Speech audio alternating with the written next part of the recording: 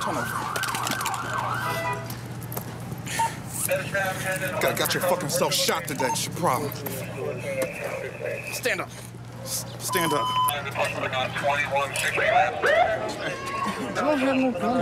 As the suspect was taken away, his friend refused to leave the scene. You have to get going.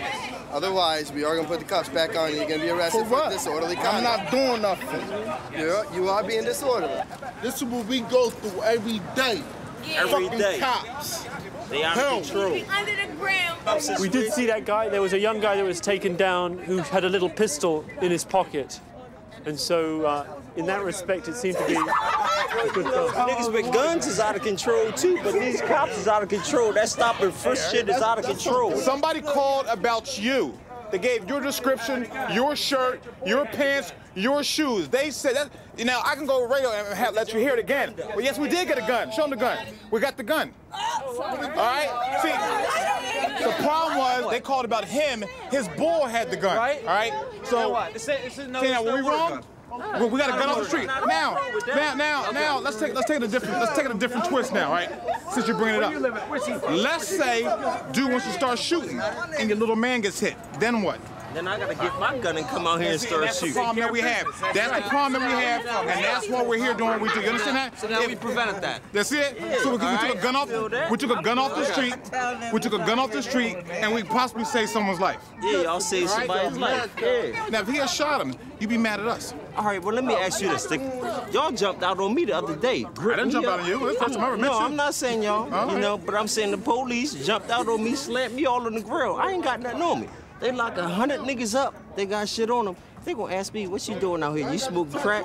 I don't smoke crack. I work every day, you know? Right. But y'all got me gripped up. Got all these niggas gripped up. And then it's a big problem. Ain't no niggas up in here. Ain't no niggas up in here. Baby stuff. Come on now. Ain't no niggas up in here. You know what it means? Them handcuffs too tight. Stop moving your arm. Handcuffs too tight. The more you move, the tighter they're gonna get, all right? Stop. Wait, hold up. Stop. I'm going home. No, you're not. I'm going home. I'm going home. This is what you get in America right here. Watch out. This is what y'all get. Look, this is what y'all get in America.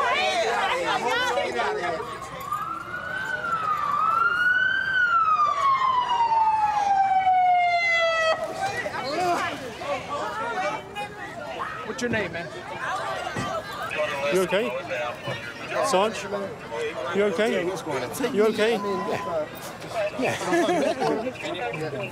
No problem. Nothing on. What are you all high? Get in the car. You just... Get in the car. Are you keeping an eye on everything? Yeah. Why? Yeah.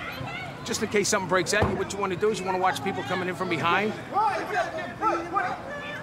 And, So it doesn't get out of control? Yes. Does that ever happen? it does. What happens? Bottles, bricks. Really? Yeah, they'll start throwing things. Mini riots? But they really don't know him, so we're in pretty good shape with him.